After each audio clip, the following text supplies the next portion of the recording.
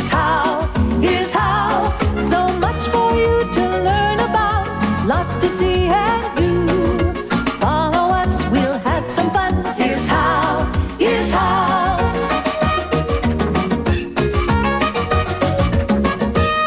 So follow us, we'll show you now. Here's how. Here's how. How long do you think I can hold my breath? I can hold mine for 18 seconds. I can do better than that. He probably will. Holding their breath is what balloons do best. Ready, Gary? Ready. In fact, that's about all they do.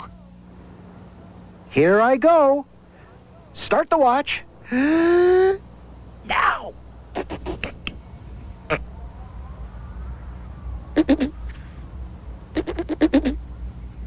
Uh-oh.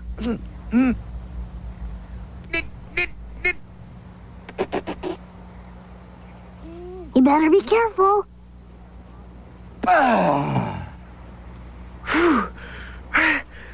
18 seconds. It's a tie. Boy, is he out of shape. 18 seconds? Oh, seemed longer to me.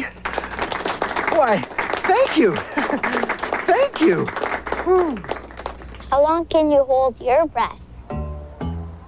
To find out, you'll need a clock or watch of some kind. We use clocks for just about everything these days. They tell us how long it takes to run a race, when to wake up, and when a jet can land. Clocks change the traffic lights and let us know when to eat lunch. I don't need a clock for that. Floating around up here, I see so many beautiful clocks. They're everywhere. There are probably many clocks right in your neighborhood. You may have passed by without even noticing them.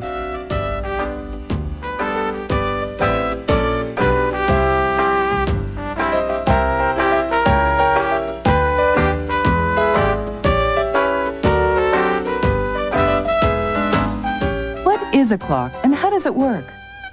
You could take one apart and find out. Taking a watch or clock apart is pretty tricky. Like eating sunflower seeds. I didn't think it would be so hard to take apart a watch. They have so many little pieces, and each one does an important job. I can't see right now. These modern... be quiet. These modern clocks. Quick, change the time on it. You need a specific type of screwdriver for the nuts and bolts that are in here. Yeah, part of it's digital. Those are alarm clocks. It's taken hundreds of years to make clocks we can depend on. And only a few seconds to take one apart.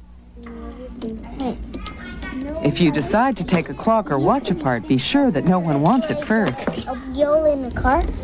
You might even try putting the pieces back together again.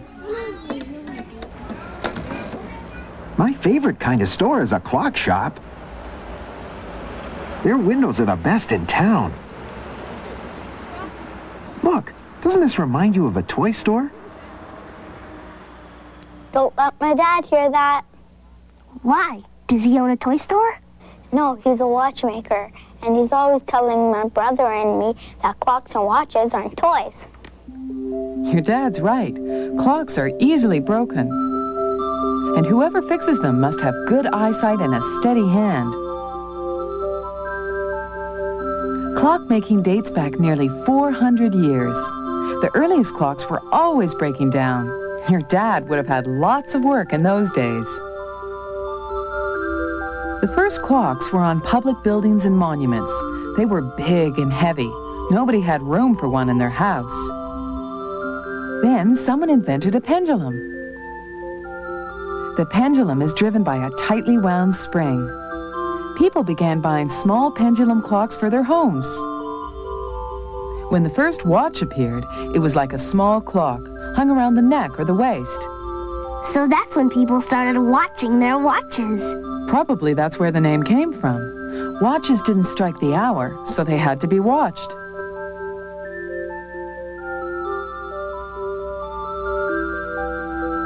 I wonder whose idea it was to put pictures on clocks. We've been doing this as long as there have been clockmakers. One of the most famous watches has a mouse on it.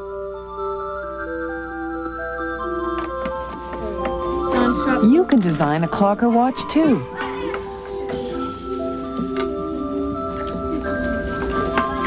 Use paper plates like we did. Then paint or crayon your picture. And don't forget the numbers.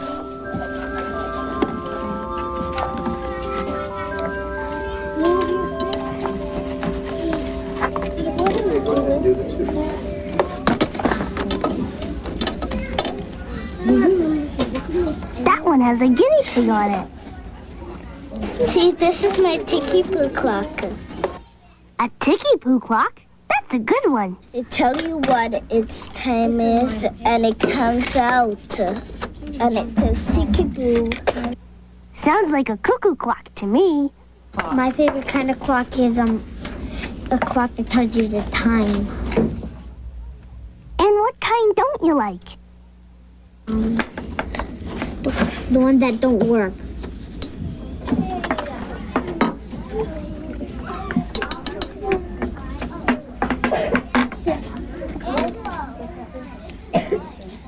The clockmakers tried, but they couldn't make enough clocks to satisfy everyone.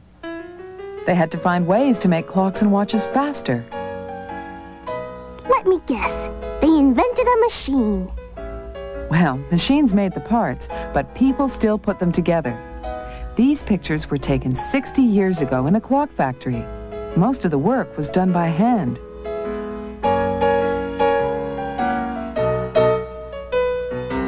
They checked every watch? All pocket watches had to pass the test.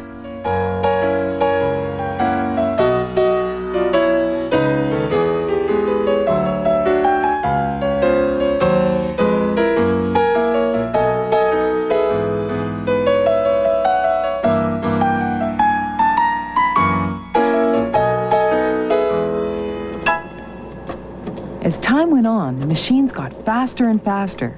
Soon, they could join the tiny parts together in seconds. The new clocks and watches kept better time and had fewer parts. Instead of wheels and cogs, they had a brain.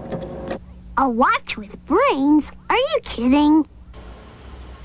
This man is checking the brain of a new watch. It'll be printed on a tiny chip and put into the watch by a machine.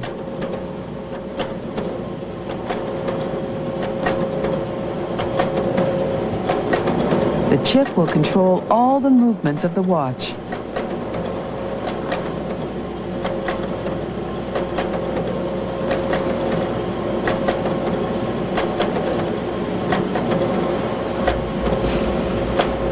You know, maybe you could design a clock for your bedroom.